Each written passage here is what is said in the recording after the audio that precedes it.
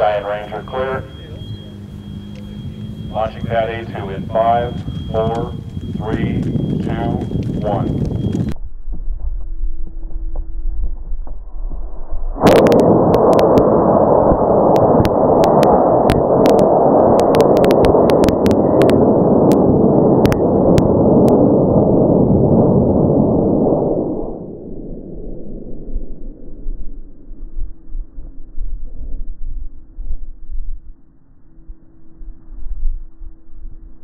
In 5, 4, 3, 2, 1.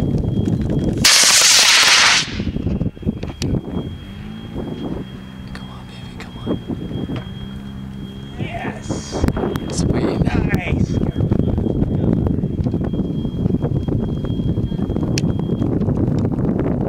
Moving over to pad A3.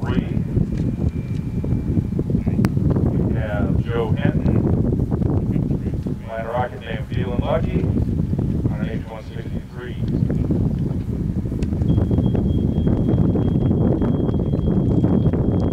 Pad A3 in 5, 4, 3, 2, 1.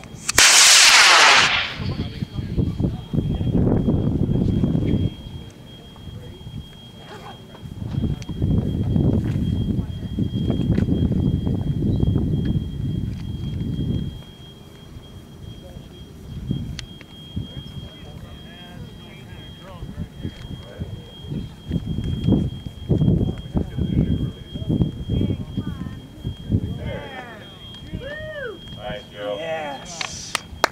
Alright. In 5, 4, 3, 2, 1.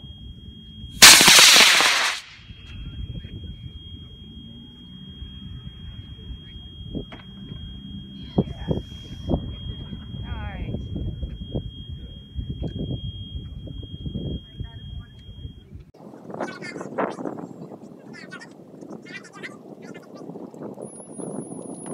5, 4, 3, 2, 1.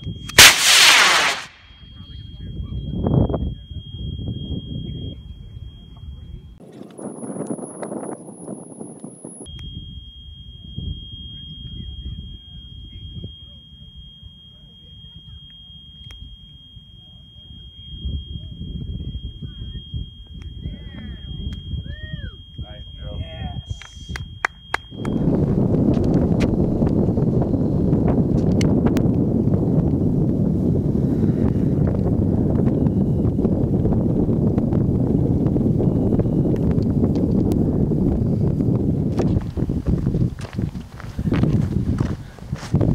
Going back to the pits.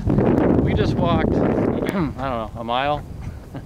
It landed halfway between here and there, but the wind kept catching the parachute and just drug it clear to the end of the lake bed until it finally got caught in some brush. So I know we're gonna see a lot of fin damage from sliding. So my pretty paint job is more than likely gonna not be as pretty. So we'll see what we see when we get to it. Boy, it really drug it through a lot of terrain.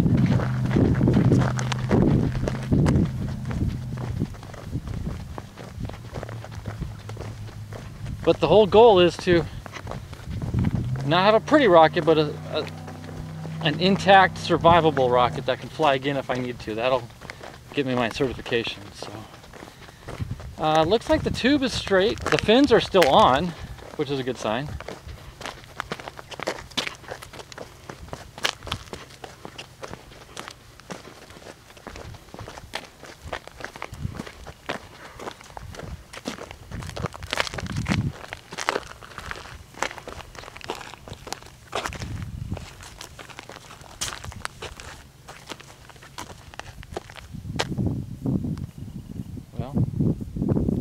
It's intact. We'll go and clean it up. But yeah, the tube did suffer some damage from all that sliding.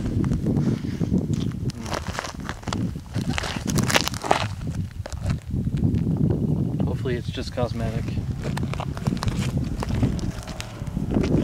Nose cone, it's got a scratch or two on it. See the scratch on it? It's a little white one right in the front. I'm just kidding. Hopefully the altimeter's got some good data.